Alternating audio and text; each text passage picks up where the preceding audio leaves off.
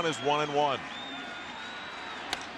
Leday lofts one, back and right, and at the wall it's pulled down by Green. Sean Green was right there, but it's an RBI for Ricky Leday, and Yankee fans know their stuff. They give him a big round of applause. Martinez scores, and it's 3-3. Well, Ricky Leday about 5 feet from a hefty phone bill after tonight's game. Can you imagine if this went out of the ballpark and he got on the phone to tell everybody, I took the rocket deep. And Brosius takes one in the back. I thought he had a word or two for Clemens. Curtis certainly does. No question, there was a little intent right there as Brosius took the ball up the middle and has had a little success against Clemens this year. You see everyone on that Yankee bench reacting. And Joe Torre's going to say, hey, wait a minute. What happened to the after home run sort of theory? Now, that ball didn't go out, but. Yeah, earlier this year we had an incident where Mike Stanton was ejected, and the umpire's call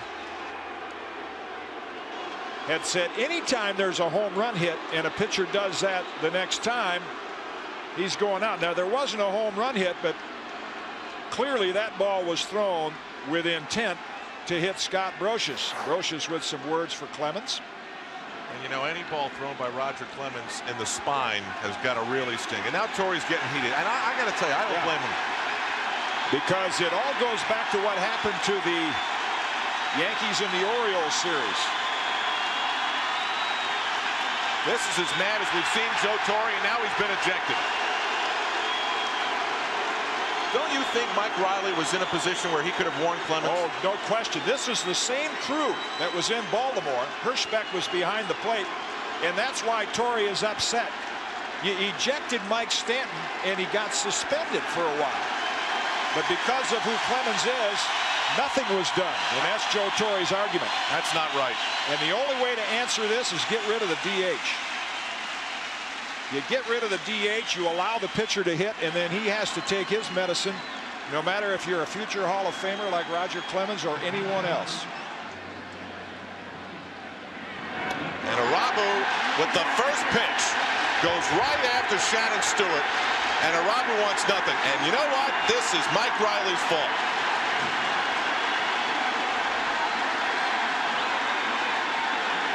Irabu is furious being held by Stanton. So far, I haven't seen anything real ugly, but there's something developing. Girardi is involved. Look at Stanton lifting up Irabu. Now the bullpens come out. Shades of Baltimore. All we needed now, you're right, is one warning. That's all it had to be.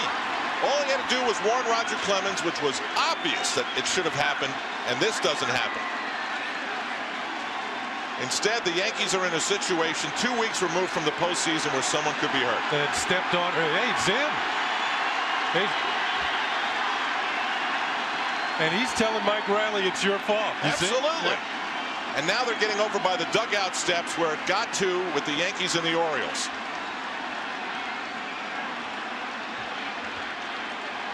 Well, Irabu making a statement for his team. It was the very first pitch. And now, if Irabu gets ejected, this is ultimately and doubly unfair. Well, you get the feeling that that could definitely happen. Now Clemens is talking to Chad Curtis, who was screaming at him after the last pitch. Now Richie Garcia comes in and says, enough. He wants him to get back in the dugout because he would be the one that somebody would go after on the field. See, he's talking to somebody saying, you want a part of me. Yeah, it's Chris Chambliss. Chambliss came over and said something. And Darrell's over there, too. Now Bill Risley. And things get really ugly. And once again, Strawberry, I think, was involved. Not going to back down from anybody. And this is where people get hurt. Somebody gets stepped on. Remember, all these guys are wearing spikes. Cleated shoes. Lots of pushing, lots of shoving. O'Neill with Canseco. That's Jose Cardinal.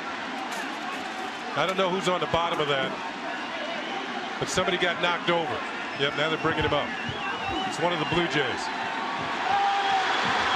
it erupts again. Somebody got on their feet once again. Whoever it was on the Blue Jays that came to his feet reignited things. Strawberry being held by peacekeeper Mike Stanton. There's Shannon Stewart being held by Tony Cloninger. Is that Bill Risley? It was Risley who got behind Strawberry. There he is. He was knocked to the ground, but when he got up, he was willing to start all over again. Well, this thing's not over yet. Well, that's why they used to call him Wild Bill Risley. Irabu with assistant trainer Steve Donahue. He wants to stay in the ball game.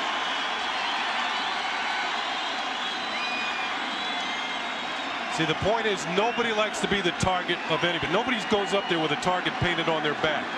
But when Clemens hit Brosius with no recourse from the umpire to say, hey, why did you give him a warning? The Yankees' only recourse was to retaliate. The door was left wide open for them to throw at somebody. Absolutely. Here it is, first pitch of the 5th. If I'm hitting, I got to expect it. Oh, right in the elbow. All right, now watch Irabu come front. Hey. What's he saying? I don't know, but it was angry. Look at him. That's Mike Stanton. Mike Stanton rescued 2 of his teammates. Hideki and Mel Stoudemire trying to hold Hideki back. Don Zimmer was involved with Mike Riley after that. Now they're trying to get their pitcher into a safe haven. We are still awaiting the announcement from downstairs, and here's some of the scuffle. This is after Darrell on the left there. And Darrell, Whoa. That's Risley who took it, wasn't it? I think so. Yeah. Well, now we know the punches usually mean you're gone.